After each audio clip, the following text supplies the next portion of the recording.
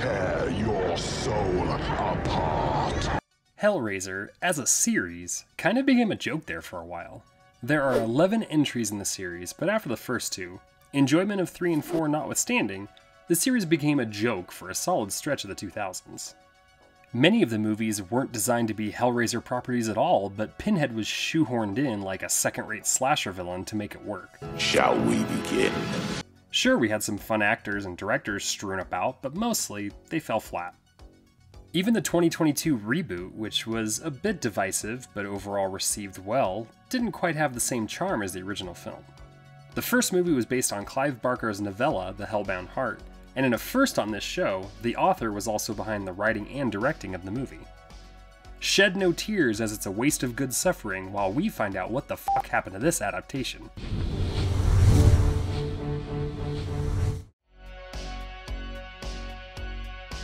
Hellraiser is a 1987 film written and directed by Clive Barker based on his own novella.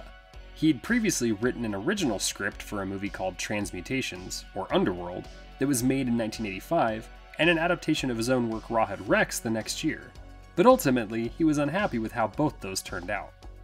Those movies were successful enough that Hellbound Heart was optioned and Barker was allowed to write and direct it himself. It was released in September and made $14 million off its $1.6 million budget. This would of course lead to all the previously mentioned sequels, but apart from being an executive producer on the first 3 sequels, Barker would have no involvement. The cast would include the screen debut of Ashley Lawrence, Doug Bradley in a career-defining role, Andrew Robinson, Sean Chapman, and Claire Higgins. Barker would go on to write and direct Nightbreed and Lord of Illusions based on his own works Cabal and The Last Illusion, as well as write the stories for the Candyman sequel Farewell to the Flesh, and a few smaller projects here and there. Ashley Lawrence made her first film with Hellraiser, but has had a steady horror career with a couple Hellraiser sequels, the underseen Mikey, Lurking Fear, and the third Warlock film. She also did a couple of episodes of the new Creepshow revival and an episode of channel favorite Monsters. Come to Daddy. Andrew Robinson showed up in Pumpkinhead 2, Child's Play 3, Trancers 3, and loads of TV, including some directing gigs. Presto, you're a ball. Sean Chapman and Claire Higgins don't necessarily stand out like the rest of their co-stars do, but as Frank and Julia, they're great in their roles. Chapman would come back as Frank in Hellraiser 2, Higgins, who hated horror movies and walked out 10 minutes into the screening of Hellraiser, came back for the immediate sequel, as well as more recent fare like The Sandman and a 52-episode turn on The Worst Witch. Finally, we have Pinhead himself, Doug Bradley. Bradley actually was an old friend of Clive Barker, and the two founded a theater group together in the 70s. His first 3 movies would all be Clive Barker adjacent projects, with the first 2 Hellraiser movies and Nightbreed. Coming to Hellraiser, I had worked in the theatre with Clive Barker for a decade before Hellraiser happened, and we had always done a lot of masking work. We'd done a lot of Commedia dell'arte inspired work, mime, and I've always as well been interested in masking. He would go on to play Pinhead for 8 films, more if you count video games and shorts, and became horror royalty with that role and his other varied appearances in the genre that helped make him famous.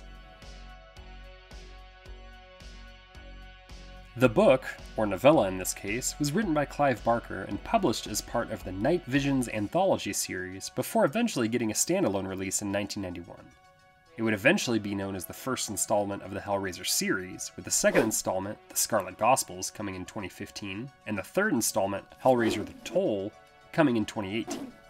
While an early piece for Barker, it wasn't his first. His first outing in the world of publishing would be the Books of Blood story collection from 1984.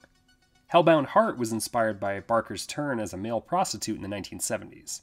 He wanted to, quote, tell a story about good and evil where sexuality was the connective tissue, and much of the look of the Cenobites was inspired by underground S&M clubs he saw in New York and London.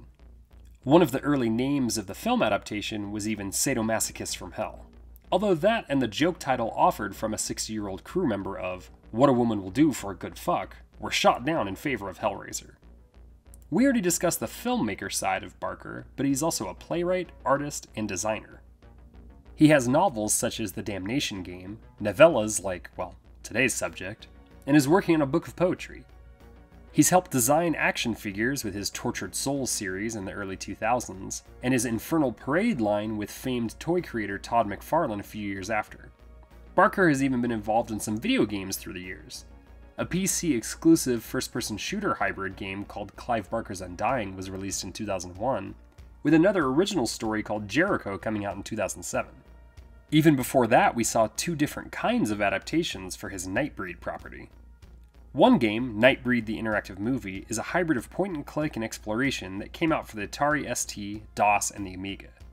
Nightbreed the Action Game was a more traditional side-scrolling actioner that came out for the three previously mentioned systems, as well as the Commodore 64, ZX Spectrum, and Amstrad CPC. There was supposed to be a third game, an RPG, but it never came to fruition. More relevant to today's story, and I'm still not sure if it's real or not, is an unreleased NES game on the Hellraiser property. That would have been a wild one. Barker's one hell of a creator, pun intended.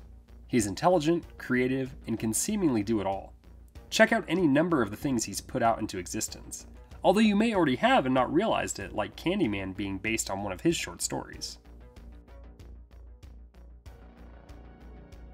Quite a lot is the same from page to screen, and I'm sure that's in no small part to the original author being the writer and the director.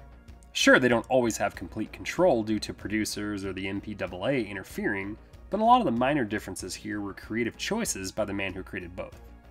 The story starts with a sleazeball of a man named Frank acquiring a puzzle box that he has been searching for. Once opened, he is torn apart in every conceivable way by the creatures not of our dimension. Sometime later, a man and his wife move into the house that Frank was ripped apart in. It was Frank and his brother's grandmother's house, and the man, Larry, says that Frank hasn't been around for ages. Julia, his wife, finds photos of Frank that remind her of when they made love right before their wedding. In fact, they had aggressive sex on top of her wedding dress. A girl, Kirsty, here Larry's daughter, comes by to help them move in, and Julia clearly doesn't like her. Larry has an accident and comes upstairs to the room Frank was dissolved in, and his blood causes a reincarnation of Frank, but not completely. He starts as a shadow of what he once was, an organic memory fused together with blood, desperation, and passion.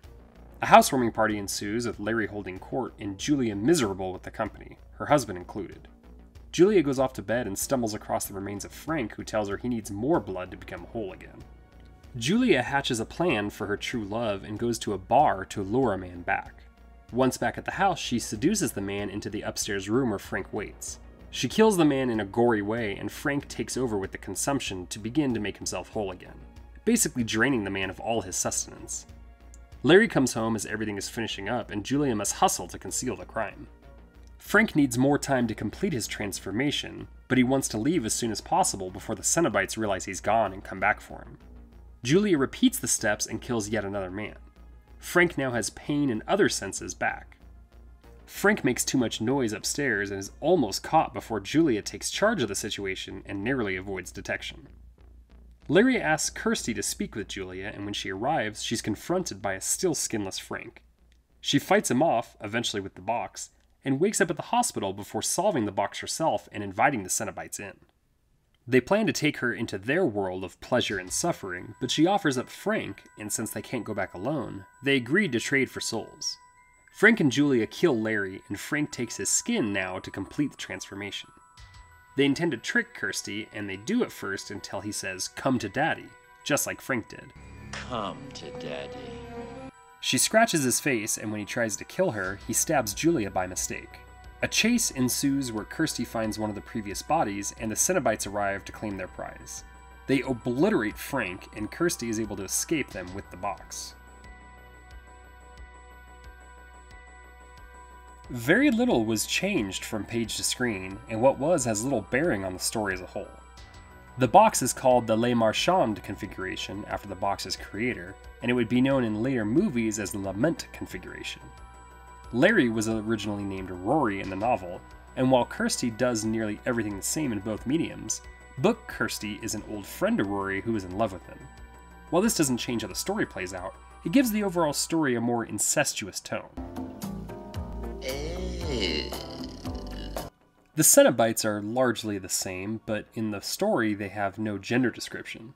The lead Cenobite is not Pinhead in the story, but an engineer that we don't see in the movie. The larger, non-human shaped creature that chases Kirsty in the hospital and eventually the house is non-existent in the book, and Pinhead seems to take the place of the engineer in the movie. They are also part of the Order of the Gash in the book, which probably made the MPA throw up in its mouth, and it's not mentioned in the film. Other smaller details are Julia using a hammer in the film, or her weapon of choice is a knife in the story. Kirsty in the film also has a love interest that is unnecessary in the book. The way Frank returns was changed too.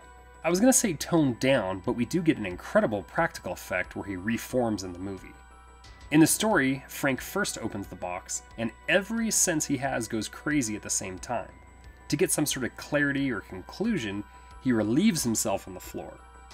The blood from the accident that Rory has mixes with the semen that Frank left, and that's how dimensions are opened. Finally, the ending changes slightly. In the movie, Kirsty finds Julia holding the box while running from the Cenobites, but in the story, they're not chasing her. Kirsty flees and runs into the engineer who is torturing Julia. The engineer gives Kirsty the box as the new warden, and she thinks she sees Frank and Julia inside of it. She then hopes that Rory is in another box that has a better ending where she can find him one day.